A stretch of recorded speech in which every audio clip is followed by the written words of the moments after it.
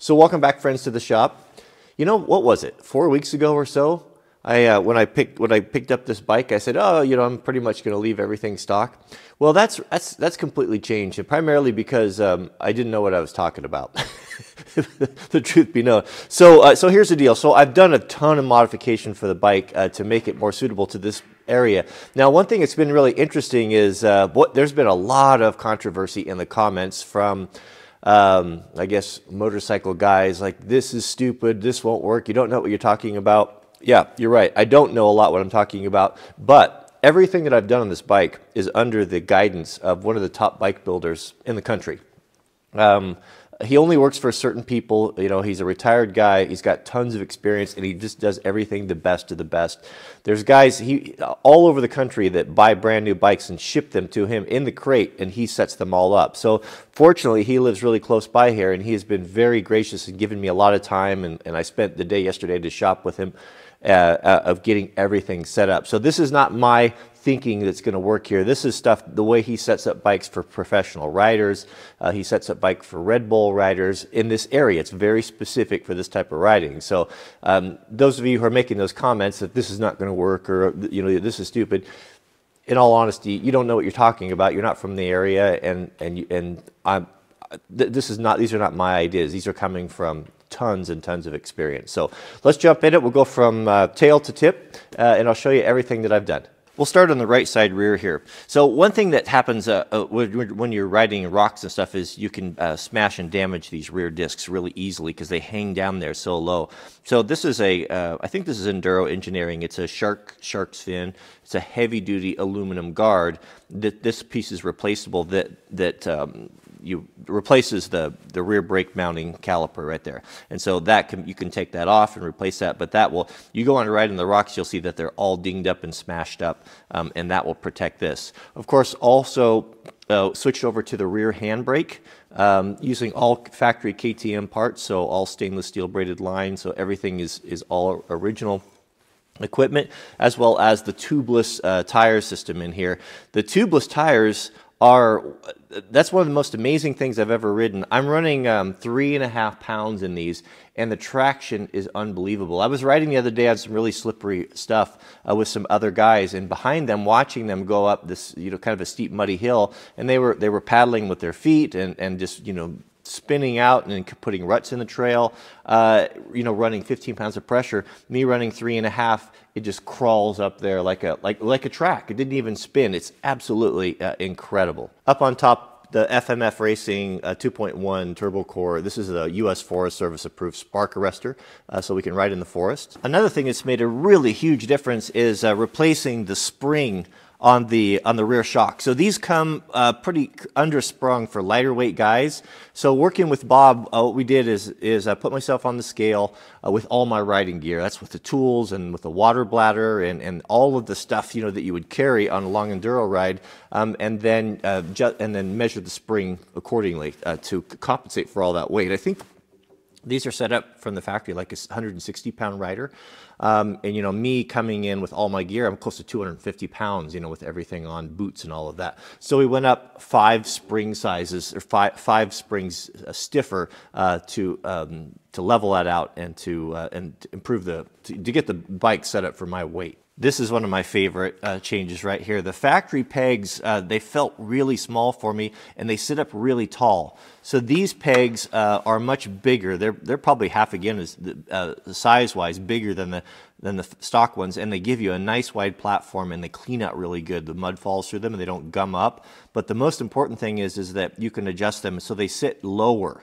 So they're quite a bit lower than the factory pegs, as well as they sit back. So for taller riders, if you're a big rider, if you can pick up 3/4 of an inch here and get those things back a little bit, it makes a huge difference. That's one of the best things that I've done. This is something I haven't ridden yet. These are aftermarket frame protectors, and the factory ones were just this black slick plastic, and I found them to be very slippery on the boots.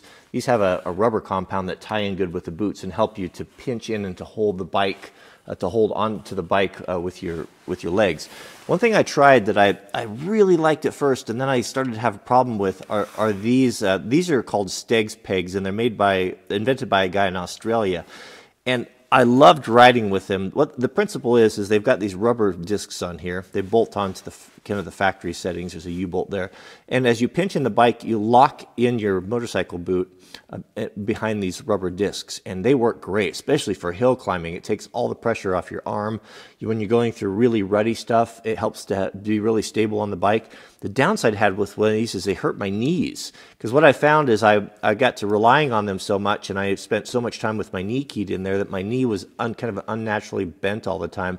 In the normal riding, as you stand up and down, you kind of get a nice range of motion, and they make my knees sore. So I adjusted them even all the way back, and I still had the problem. So I don't know that I'm going to be able to use those. So this is a Trail Tech electric fan kit. There's only a fan on just one radiator. That's all you need, and it ties in. It was really slick. It tied into the factory harness, just plugged right in. It's got a little thermostat on there that gives you your ambient air temperature, which is kind of cool.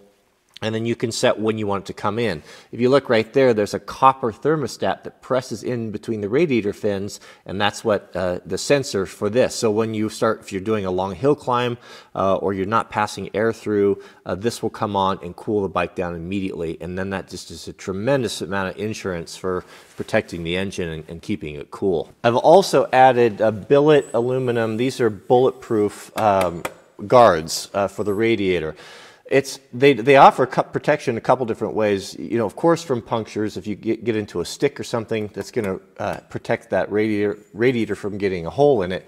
But primarily, it's the side impact that really will get you. When you dump your bike off of a rock or something, and you hit really hard on this, it will just crush the radiators. And that's an expense. You ruin your ride. And then your bike's going to overheat. It could be catastrophic. So this is insurance for that. So it's all billet aluminum. It's really well made. It ties into the factory mounts, and it's super rigid. You can drop your bike hard on rocks right there, and that's going to absorb that impact, transferring it to the frame and protect those fragile radiators. So up here on the controls, I've done a lot of stuff up here actually. So to account for my height and my big long gorilla arms, I've raised the bars with the factory bar risers. That's about 1.25 inches or so, and moved everything forward. So those are really nice. I had some on my old bike, and they were kind of some cheesy aftermarket ones, and every time I'd crash, they would twist and mess up. These will not. They're all keyed into the triple clamp. They're super, super burly. So up front here, I've added the ProGuard aluminum. These are the roost shields as well as the heavy duty. This is a really great setup. Bob put all this together for me. I've just never seen a stronger setup than this. These things are tough, man. I had to, took quite a bit to fit these to the bars, and I had to, rather than use the expansion that's in there, we drilled and tapped the handlebar and threaded in an aluminum insert, Loctited it all in, and this actually threads into that. Because in past bikes I've had crashed where these things will get sprung, and those stupid expansion nuts, they pull out all the time, they're phony. This is really done properly, and with the factory, all with the factory grips and the factory vulcanized throttle grips and all of that.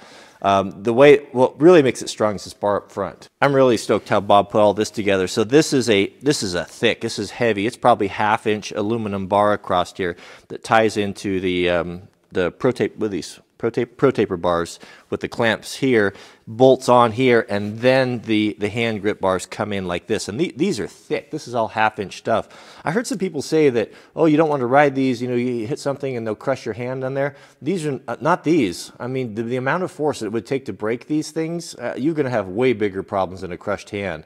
I mean, maybe that happened on some cheesy, skinny ones, but I just don't see that that's possible. I would rather have these big guards on here to protect all of the levers and the controls and my hands, because riding in the trees, it's daunting when you're bombing 30 miles an hour down a single track that are tight, where you're just clearing trees by inches on the sides. You want that. You want that protection on your hands, and this is really rock solid. So these are the bar clamps. You got the 4 Allens on there, and those are pushed up tight to at the widest part of the bar there by the bar clamps. And they are all billet, super nice. And it's also nice is it pushes these hand guards out so you can still access and you can see your odometer and your trip computer and all of that stuff. This is one of the best parts right here, the double handle. So we've got a clutch on the top. This is just the factory clutch that we moved up, and this is a bracket that Bob builds here to hold that. It just basically gives you like another handlebar up there, and moving the brake off of the foot over here onto the handle, like a bicycle. The only reason why motorcycles didn't have brakes up here originally was because they needed to have a clutch handle. You know, now with the advent of the auto clutch, that's just not necessary anymore. So having it up here is so much better, in my opinion. The argument's always was made in the comments that, well, if that's so good, how come the top enduro riders don't ride them? Well, maybe they prefer it that way. I don't know. I don't know those guys. But one thing I do know is that they have to ride factory bikes. You know, they'll fly all over the place, and they'll ship them a bike. You know, sometimes they have their own, but sometimes they have to have a. So they typically want to ride a bike that's as stock as possible. It's easier to get parts for and all of that. So why they don't, you know, I don't know. All I know is that this is really popular here. Everyone's riding them, and it's just so much easier to ride and so much easier to modulate, especially with these Midwest mountain, these brake levers. They are wider, they're thicker, they're heavier, and they pull twice as hard. Truly, with one finger, an index finger like this, a single pull, I can lock the rear tire on dirt easily. If it gets really bad, you know, 2 fingers, but that's it. That's all you're ever going to need. The pressure that they put on the rear brake is so strong. So as you can see here, this guard system here is really great. It wraps all the way around. The roost guards are super rigid, and that's going to protect all of those levers in there. I run them a little bit loose, so if you were to get something in there that it could move a little bit rather than braking, but they're pretty tough. I don't think that there's going to be a problem there. Placement is excellent. I don't use the clutch a lot with the Recluse clutch. It's primarily going to be the brake, but if I do want to use it, I can do it, and I can operate it from any position with one hand. And I may move this a little bit, but I think it's going to be pretty close to this position. This is a great setup right there. The next thing that I did was I changed the gearing front and rear sprockets. The factory was a 1350. That's 13 teeth on the front and 50 on the rear. I went to a 1252. And the reason why I noticed it was too tall, especially when we were up in some really steep stuff on some hill climbing. Even first gear was a little bit tall on this bike. So I talked to Bob about it, and he recommended that what he's running on all their bikes here are the 1252s, because what that does is it allows you to pretty much keep the same distance between the wheels. If you just change one sprocket, it can pull the chain up or pull the wheel forward or push it back, and it affects the characteristics of the handling of the bike.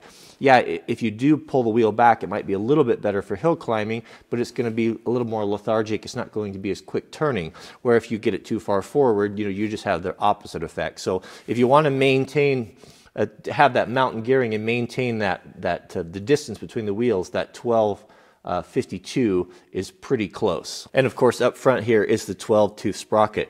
Good luck finding one of those. I couldn't find it anywhere. My brother-in-law told me, he's like, you want to get that 12-tooth? I looked all over the place. I couldn't find. They're not really even made anywhere that I know of.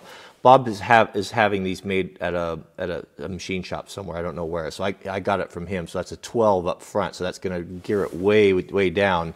And give you that to be able to pull hill climbs in second and third gear. This right here has been the biggest improvement that I've done on the bike, and that's getting rid of that horrible factory carburetor and running the Electron carburetor.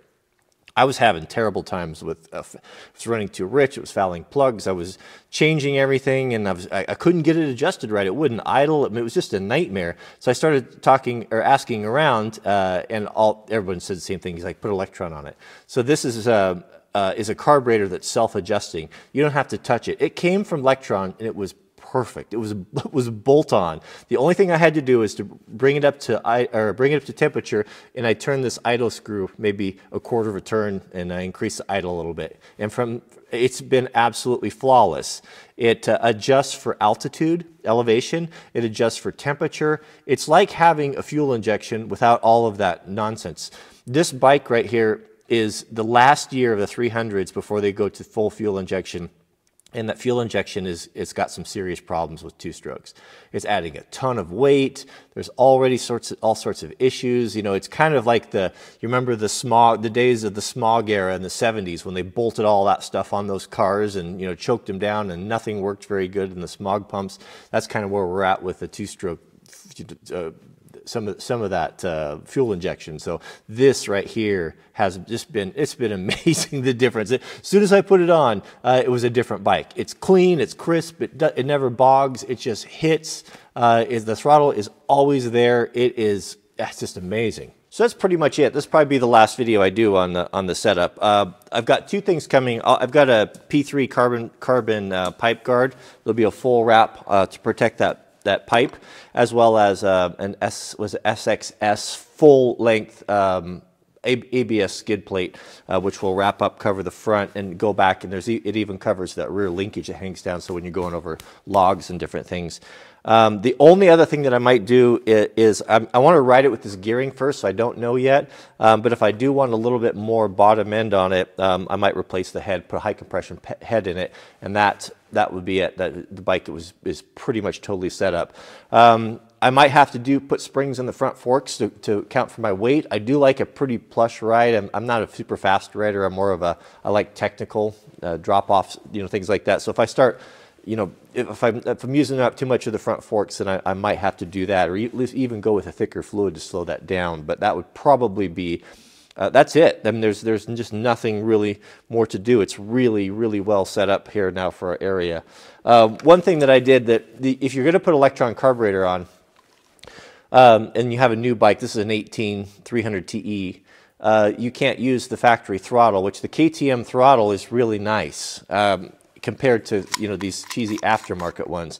And so when I bought the carburetor, the guys at Electron, they didn't have the cable because they changed it, and so they sent an aftermarket one with a different cable, and I put that on there and I didn't like it. Just the build quality of it. It's hard to take a factory KTM part off and put something something like this on there, and then I didn't have the vulcanized grips, factory grips anymore, and it was awful. So what I ended up doing is getting rid of this and going and modifying the cable. So I just took 3/4 of an inch off of the housing so that it would work with the carburetor. You can do that, just strip that off there. Then you can use the factory throttle and the factory grips and all that, and not have to have an aftermarket part for it. So I'm much, much happier about that. All right, thanks for watching, and we'll see you guys on the next video.